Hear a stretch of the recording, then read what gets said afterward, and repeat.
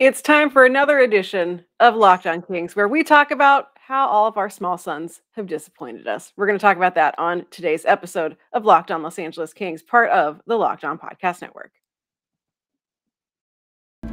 You are Locked On Kings, your daily podcast on the Los Angeles Kings, part of the Locked On Podcast Network, your team every day.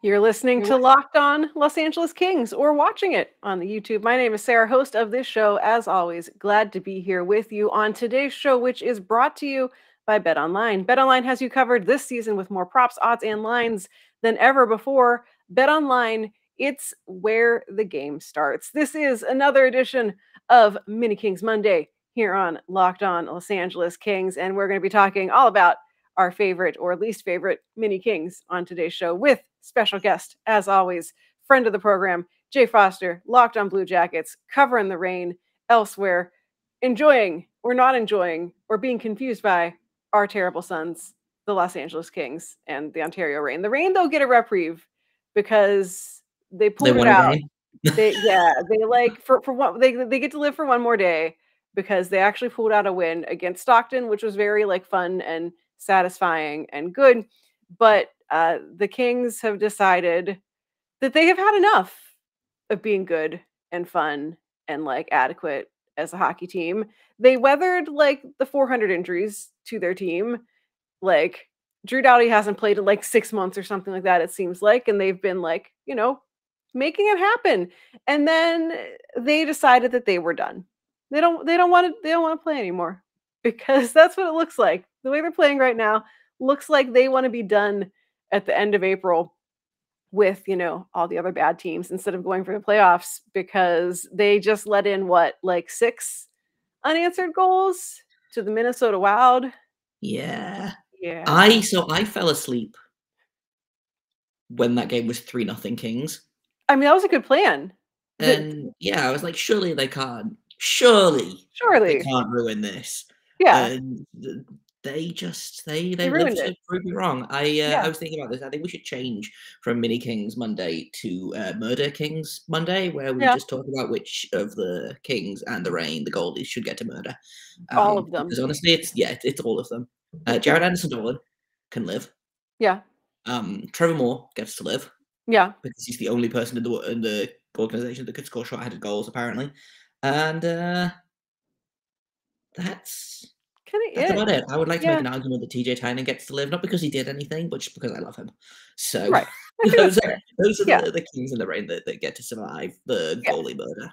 Yeah. And so like the Kings, like I was covering an AHL game that night. So I, was kind of in and out. And I too was like, oh, look, they're up 3-0. I even made like a snarky tweet that was like, I love Marc-Andre Fleury, but I love what's happening in this game even more when the Kings were up 3-0. And then it's like, take a long drink of water and then let's see what happens. And I, came back from having to pay attention to my other game and was like, wait, you did what? Like it was 3-2 at one point when I went into like, intermission in the game I was covering. And I was like, that's, that sucks, but whatever. And then I blinked and then it was. And so did the entirety of the LA Kings. Yeah.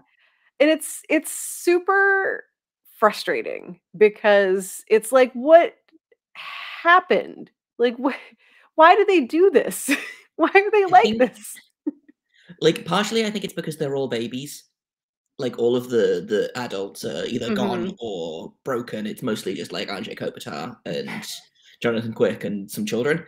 And I think it's fatigue. Like, I've been seeing this a lot with the Blue Jackets this season, there's a lot of them that haven't played a full 82 games.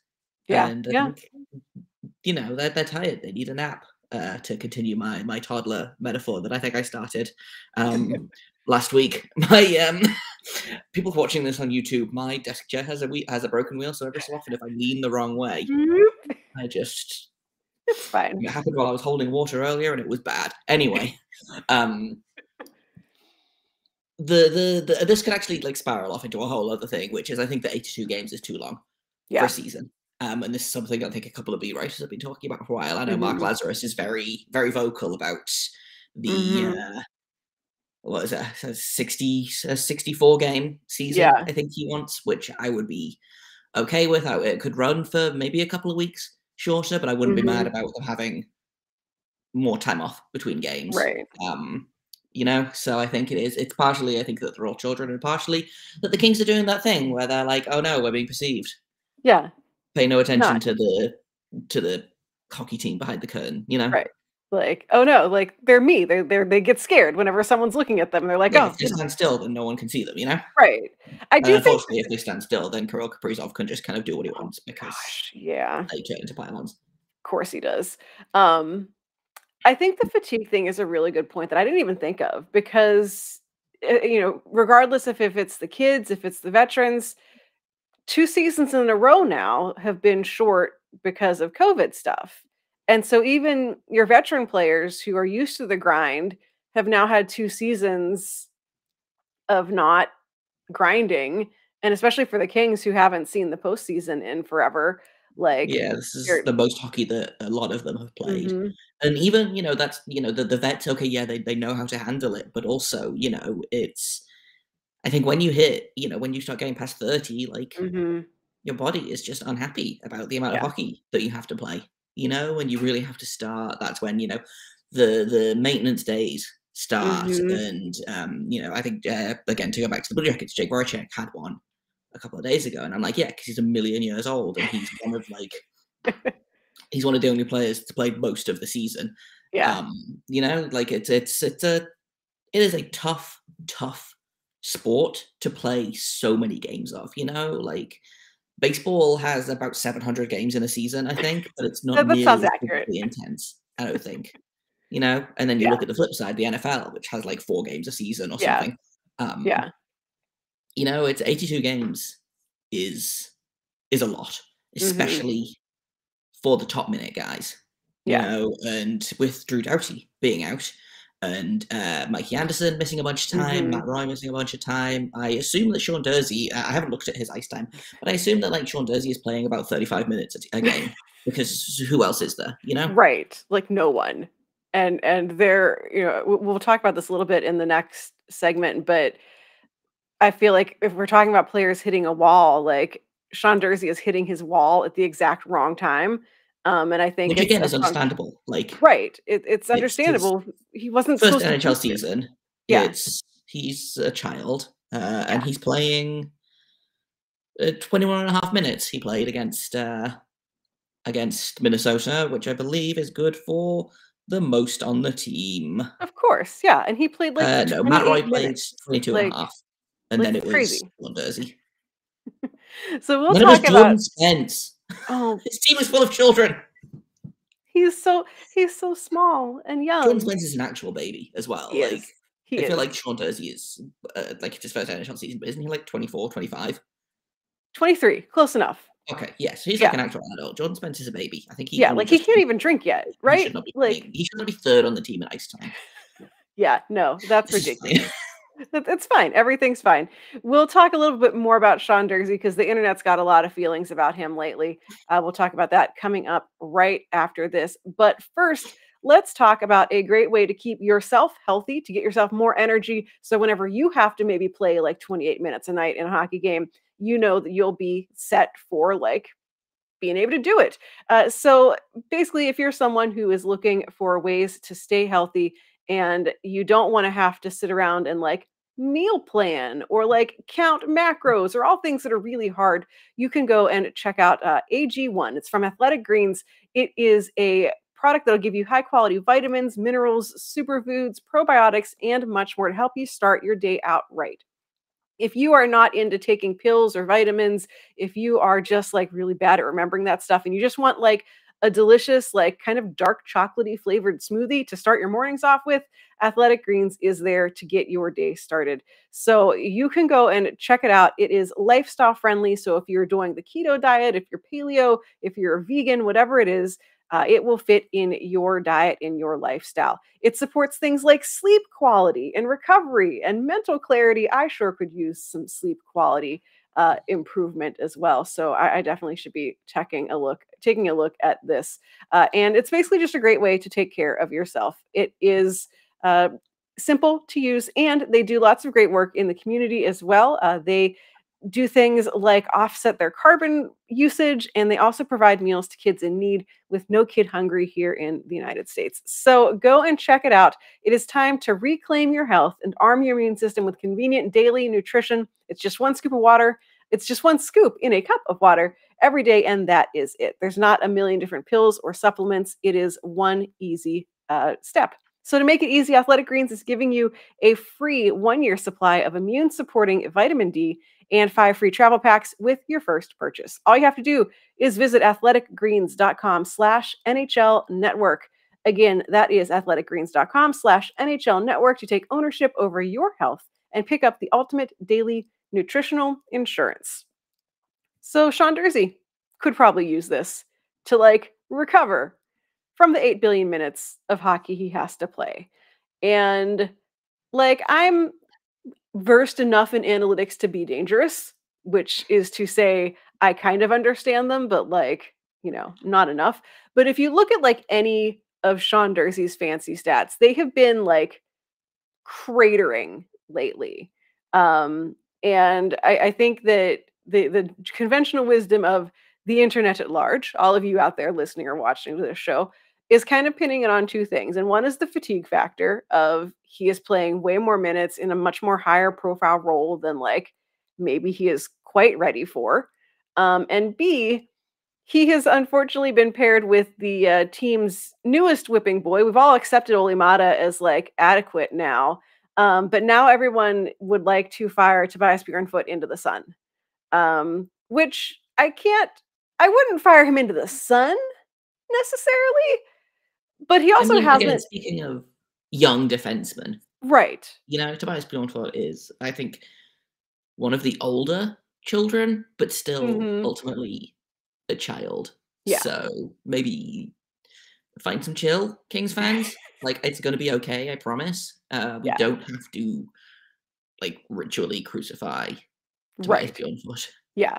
And I think that he's having the same problem that everyone on this team is having, which is that they're all having to play up more than they should.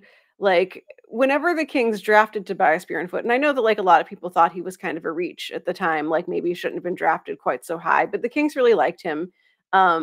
Largely for this was very much if Dean Lombardi was still running this team, this would have been a Dean Lombardi pick, because a lot of the things that you heard about him were less about his skill as a defenseman and more about his character, his leadership. He'd been a really important factor for Team Sweden, for World Juniors and all of the youth Team Sweden stuff, and has just really been well regarded as a potential leader. But no one has ever looked at him, even when he was drafted, and said, this is your first pairing defenseman. That's not who he is. That's not his role. And yeah, I think unfortunately he's kind of I always kind of hate the and Todd McClellan just kind of did this with Arthur Kaliev, which kind of irritates me a little bit. We're going to sit you down for one game as a reset, which I get it, but also it's annoying, but also I get it because sometimes you do just need to take that step back and watch the game from the press box or whatever and step outside of your own game. But I wouldn't be mad if they kind of were okay, Toby, let's sit this one out. Let's watch the game. Let's talk about it. And go from there. Durzi's numbers with and without Bjornfot, there's a huge difference, which is why I think a lot of people are kind of hinging onto that, because without Bjornfot, he's up here. And then with him, it's down here. It's frustrating because none of them should be in this position. And unfortunately, everyone is dead.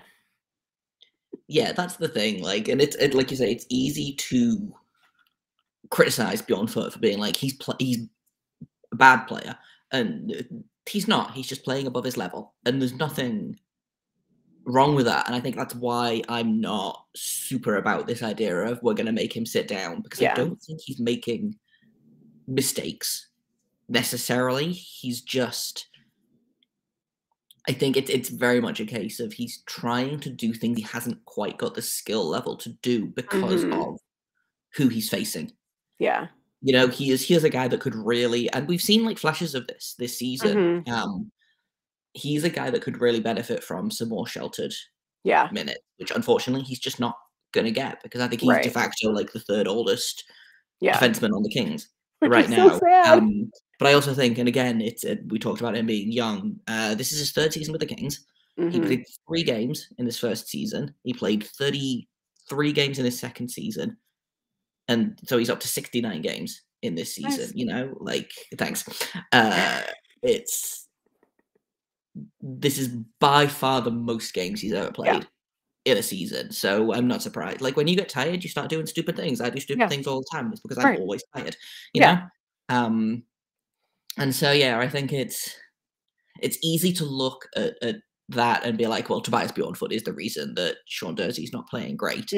But I also think that Tobias Bjornfot is not necessarily being put in a position to succeed, and I don't think that's a deliberate thing by Todd. I don't think that's Todd McClellan being like, "I'll show him," twirling his mustache. You know, it's just that all of our defensemen are dead. Yeah, and he has to play where he is because otherwise, I mean, who else is there? There's Troy Stetcher. There's right. Yeah, like, there's nobody. Yeah, and like at least like Matt Roy is back. You can tell he's kind of getting back up to speed. They sort of just threw him back in there. But minutes, like like just shove him in there. Blake Lizotte came back in, which at least kind of helps the forwards out. Brendan Lemieux exists. I mean, I would argue that putting him back on the team is actively a detriment to the team's success as a whole, but like we don't need another 40-minute episode of me yelling about Brendan Lemieux and why there are other better options. But when I saw the tweet, they were like, Matt Roy's been activated from injured reserve. And so is Brendan Lemieux. I was like, oh. Yeah. And like Lemieux, I mean, it's a whole, again, like we don't need the whole other episode about it, but like he also has not done good in the game that they shoved him back in. Like they could have waited. And you know, it's unfortunate that they seem like they're hitting the wall now because like the playoffs are so close. Like we can taste them. And it's like, you know, that if they don't step out of this skid that, you know, Vegas, Edmonton are both like, well, I think Edmonton's above us now, but like Edmonton is, I think, 3 points above, or they were before the game last night. I don't know if Edmonton played last night. And so like, Vegas is like breathing down our necks. The last thing you like, it's like if you're gonna get in that wild card spot, you might as well not even be there. Like However, like, I do think that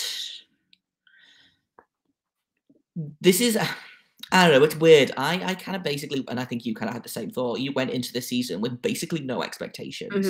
You're like, hey, they might be better than last season, but I'm not necessarily expecting them to make the playoffs, and if they did, it's only because the Pacific Division is an on-fire trash can, which we've kind of seen, you know. So the Kings have kind of been playing with house money this season. And when I looked at the standings a couple of weeks ago and was like, holy crap, they're in second place in the Pacific. Like, I guess that makes sense because, again, the Pacific is doo-doo. But they've slipped below Edmonton. Obviously, Vegas is right there. I don't think they're in danger of slipping out of the playoffs. So I think even if they lose in the first round, I'm still willing to call this season a success. You finally got Quentin Byfield to like stick in the NHL. Obviously, Sean Durzi has been a massive, massive boon to this team. Brock Faber's probably on his way as we speak. I don't know. He might have been so embarrassed by that game last night that he might have been like, maybe I'll just stay in college another year. I mean, I was also worried about that with Ken Johnson and the Blue Jackets because he was at the Blue Jackets game where they almost lost to the Red Wings. But I digress. You know, like the Kings are fine.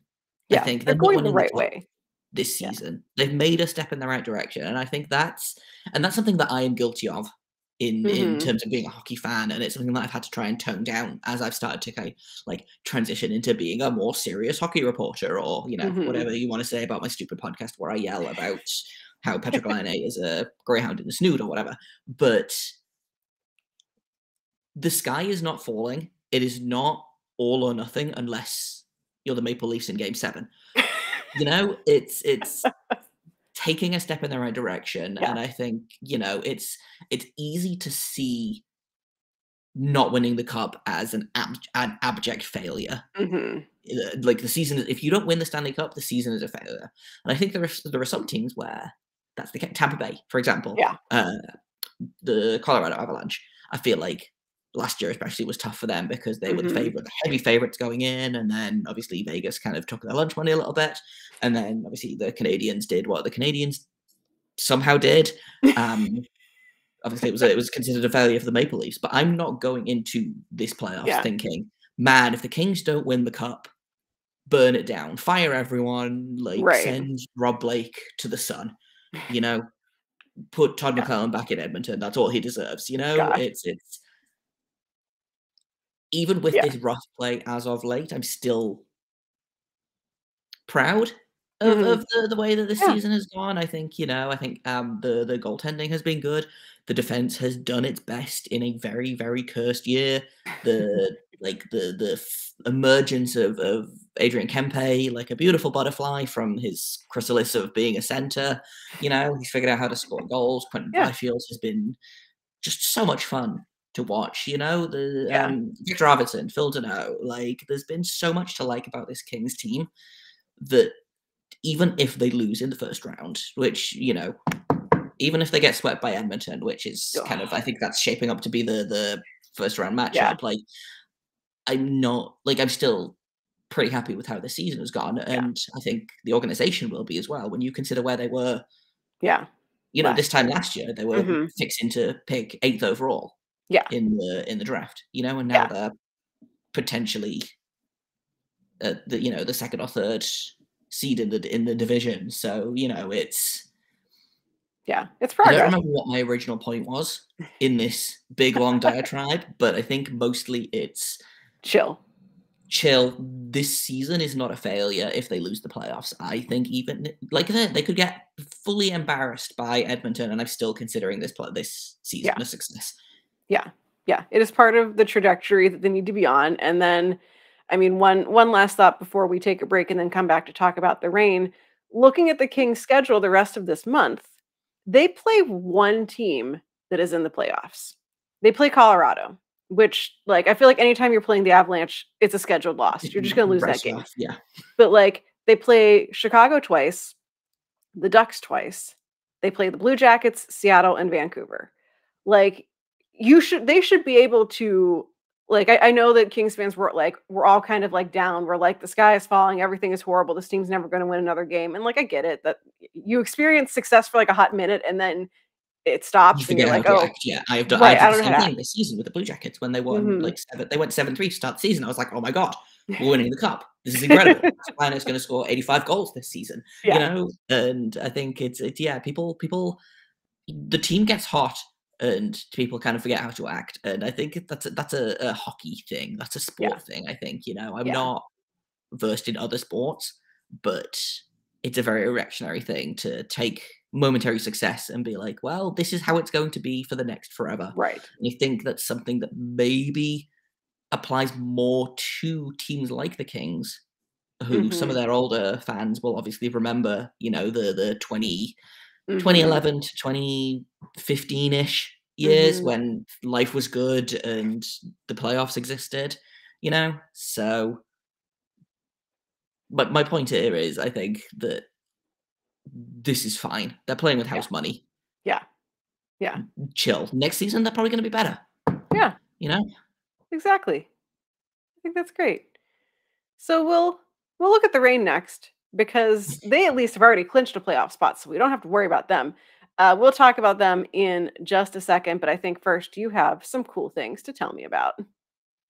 If let's talk about sports betting, because honestly, I would put money on the Kings making the playoffs. I don't know that I would put money on the Kings making it past the first round necessarily, playing like they are right now, but I know where I would go if I wanted to put money on that thing. That is betonline.net. BetOnline is your number one source for all your betting stats and sports information. You can find all the latest sports developments, league reviews, and news, including things like this year's basketball playoffs, which I think start soon. The baseball season started the other week, and I don't baseball, but people are very excited about that, so you can put money on that. BetOnline is your continued source for all your sporting wagering information, from live betting to playoffs, esports, and more. They've got, like I said, they've got baseball, they've got basketball, they've got hockey, they've got UFC, they've got boxing, they've got Vegas casino games, they've got, I believe, like Overwatch League is still a thing. You can bet on that, I'm pretty sure. So head to the website today or use your mobile device to learn more about the trends and action, because BetOnline is where the game starts. And I've also got to tell you about Built Bar, because it's the morning, you've just had your athletic greens, and now you need a delicious balanced breakfast to follow that up. So why not grab a Built Bar? Built Bars are basically, I think they're the best tasting protein bar that I've ever had. You know, you get these gas station protein bars, they taste like, the mint tastes like toothpaste, and they're kind of chalky and gross, and it feels like you're being punished for trying to be healthy. Built Bar is not like that. Built Bar is delicious, it is nutritious, covered in 100% real chocolate, and if you haven't tried the Built Puffs, you're missing out on one of Built Bar's best tasting bars, because Built Puffs are a protein-infused marshmallow, ton of incredible flavors. They've got churro, they've got coconut, they've got banana cream pie, they've just got brownie batter Built Puffs, which brownie batter flavored marshmallows sounds like exactly my kind of thing. Like, that sounds good as hell. And here's the best bit about Built Bar, though. If you go to built.com, use promo code LOCKED15. You can get 15% off your order of delicious, nutritious, chocolate-covered brownie batter, marshmallow deliciousness. Once again, that's promo code LOCKED15 for 15% off at built.com. All right, let's wrap up today's show by looking at the Mini Kings, the Ontario Reign, who finally pulled out a win over their current nemesis, the Stockton Heat. This game was, well, my text to someone who was working at the game was, this game is drunk, because it was drunk. It was. I feel like every time, and I think I slept through most of this game as well, because it was a silly time for me. Yeah. But man, I feel like every time it was like, Stockton scores, and the Reign score. Yes. Stockton scores again, and Martin Furk does the thing, and it went back and forth, back and forth. The Reign managed to get the shootout win, but man, they made it hard work. They so hard. super made it hard work. And I don't know if they've been watching the Kings and are like, hey, we should try and emulate Big Brother, you know? Like, no, in the bad don't do way. that.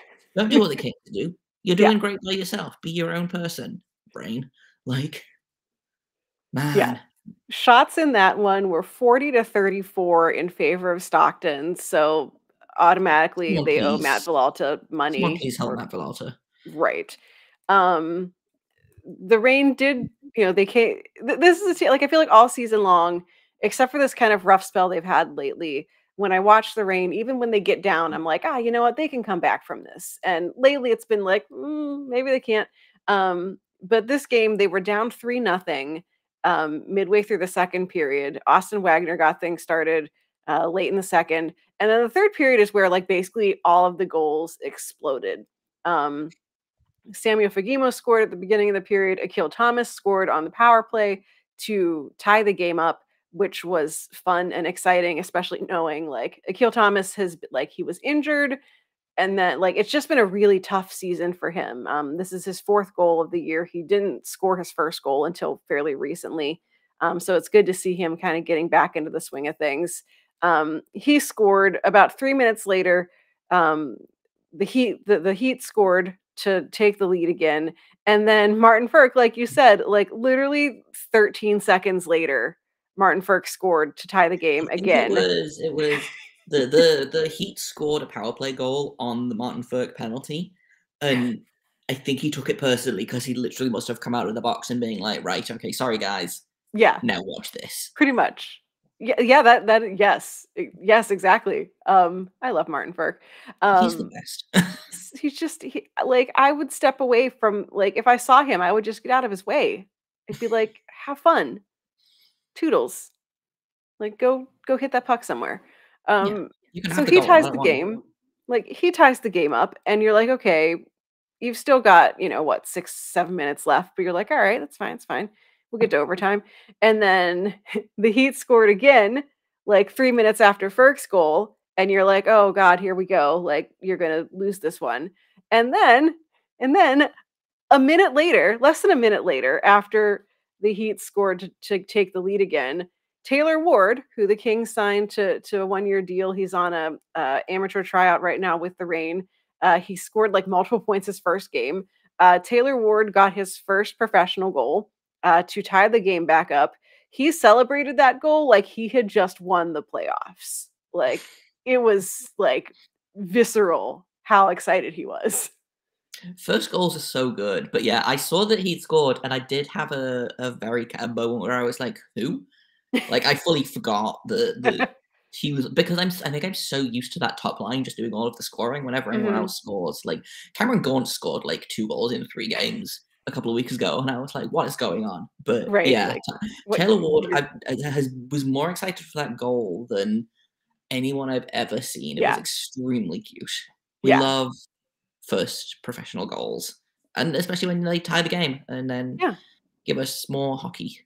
yeah. It was a great time to score your first goal. I just looked him up to see if he could be a tiny king, but he is apparently 6'2". No, So he's a large too big tiny to be a king. small king. Sorry, Taylor. Yeah, alas. He is kind of gingery though, which I feel like is important. That is Um, important.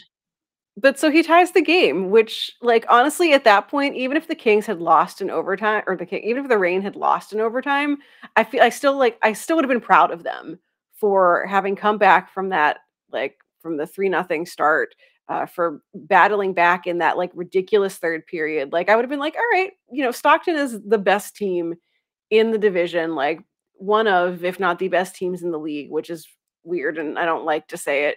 Um, the fact that they got to overtime at all, I think, was really good. And then overtime was like similarly bonkers. Each side, the goalies on both sides just made like crazy saves. And then of course it goes to the shootout. And um, Justin Kirkland, who scored twice for the Heat, scored on the shootout for them as well. And per the broadcast, he basically has exactly one move that he makes when he does the shootout. Every shootout goal he has scored has been the exact same way. And I he kind of has respect scored, that, honestly. yeah, like he knows what he can do. I get it. He has scored shootout goals on Matt Villalta before, so I'm a little bit like, y'all could have prepared for this a little bit. You knew Yeah, he you has know what's one move coming. in his arsenal. You could have prepared for that, but whatever. He's the only one who scored. Fagimo and Jarrett Anderson Dolan both scored for the Reign to give them the win. This is the most goals that Dustin Wolf has given up this season for Stockton. He has been phenomenal for them. He has not given up that many goals at all this year. So, That's um, bonkers. I knew that yeah. Stockton were good, and I knew that they've been good defensively, but I feel like Matt Villalta gives up 5 goals every game. And the Which Reign in still win. fairness to Matt Villalta, like the Reign allow a ton of shots, so his save Yeah. percentage is actually decent. But I do feel like he either allows 1 goal or 6, and there is no Hmm. real in between. Which, Yeah. like, again, I kind of respect the chaos of that kind of goaltending, but also, Hmm. It's so stressful. man, Dustin Wolf. He was actually Field Pass Hockey did a fake AHL All Star game where we voted on people to go to the All Star game, and Dustin Wolf was the first pick I made Yeah. for players that were not on the Reign. He's been phenomenal this season. Yeah. Yeah. And Stockton has only lost 2 shootouts total all season. Um, I'm just so irritated that Stockton is good because they were so bad for so long. Um, Yeah, and now they've kind of figured it out. I think it is probably mostly goaltending. yeah, yeah. Looking at the forwards, I don't, or like off the top of my head, like I don't know if they have any real like game breakers in the way that like Andrew Podorowski or Hmm. Stefan Noesen for Chicago are, for example. Yeah. But Yeah. They don't have a Martin Ferk. no, and they don't have a TJ Heinen because he's Yeah. ours. Yeah. But He's out. yeah, I honestly, and I'm gonna again knock on wood before I say this. Stockton has real. Obviously, they've got a bye in the first round Hmm. of the playoffs. They've got real lose in in a heartbreaker in the second round energy. Yeah. And I I don't know would who love they're it. going to be playing.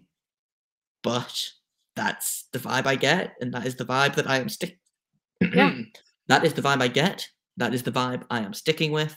And if I am wrong, my Twitter handle is right down here. So Yeah. come on. Yeah.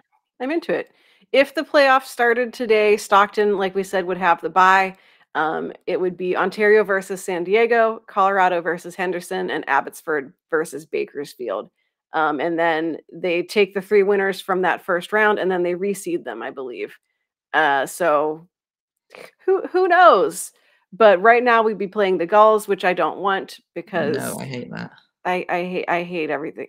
Yeah, I think if we write to the AHL commissioner, do you think, dear Mr. AHL commissioner, Yes. I would very much like it if we sent the Gulls to the moon. Yes. And let the Reign play the Colorado Eagles in the first round of the Calder Cup Yeah. playoffs. Or like Henderson Sincerely, or something like Locked On Kings. Yeah, sincerely us. Yeah. I think that could work. We'll try it because I don't want to play the Gulls. I don't want that. It's the darkest timeline.